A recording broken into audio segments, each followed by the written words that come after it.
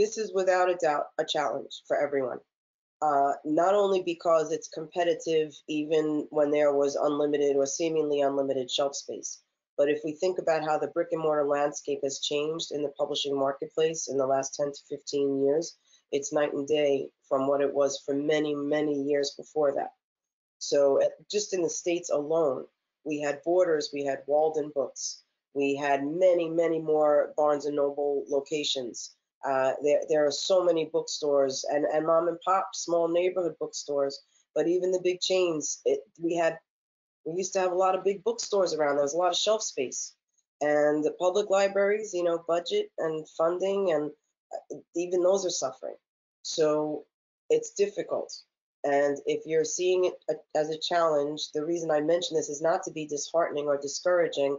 I want you to know that you're not alone, that it is challenging, and it's not necessarily any reflection on you or your book. It's a reflection on simply we have a lot fewer shelves. There aren't as many brick and mortar stores. They're smaller. They have to be very selective about what they take on.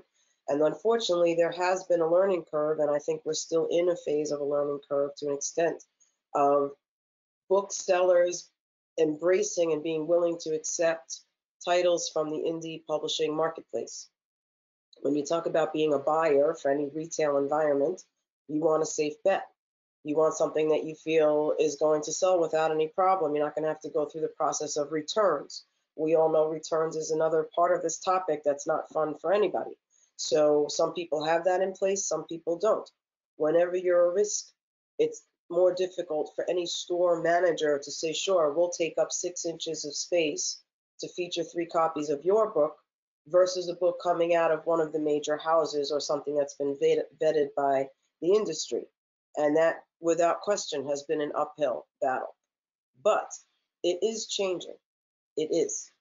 And booksellers are in this marketplace, and they read the magazines and they read the reviews and they subscribe, and they see, at least the good ones, are recognizing that indie titles are rising, and independent publishing is not what it was at the beginning. Self-published authors are educating themselves. They're learning on programs like this, or hiring people and professionals to help with the process, so that the independently published titles are of very good quality, in some cases better than what the houses are turning out. And I was a judge on one of the industry programs and contests for years, and I've also read, countless titles out of the major houses. And I can tell you that there are plenty of errors in books that come out of the big houses, and there are plenty of independent or self-published titles that are stellar and flawless. So I think that it does make a difference that people are recognizing now that self-published and independently published titles are worthy of that shelf space. They're worthy of the brick and mortar presence.